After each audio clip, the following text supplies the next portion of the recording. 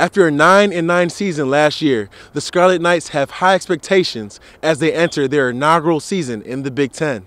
Honestly, I've been excited since day one, since I found out that we were going to be in the Big Ten. The Big Ten has a bunch of teams that are known, and they're all nationally ranked, pretty much all of them, so we're excited to be ready to step it up. Being in the Big East, that challenged us, but I think that the Big Ten is really going to show what we're all about and what our coaches prepared us for. I mean, it's a little hard coming back. I haven't played a game in a couple years since I've been hurt, but definitely excited. Big Ten is the best competition in women's lacrosse, so it's really exciting. Hopefully I can perform consistently, stay healthy. I'm just really excited to go out with a bang. Definitely getting the chemistry down with one another. You got new teammates, freshmen coming in. So more communication, like knowing where everyone is and how everyone else plays. As long as we keep up with those standards, we're not looking for a downfall. We're looking for fast transition, and we're looking for, we always say, low and loud defense. So that's what we try to keep to, and it's really paid off for us because now everyone's on the same page and starting to click, and it's a perfect time before game day.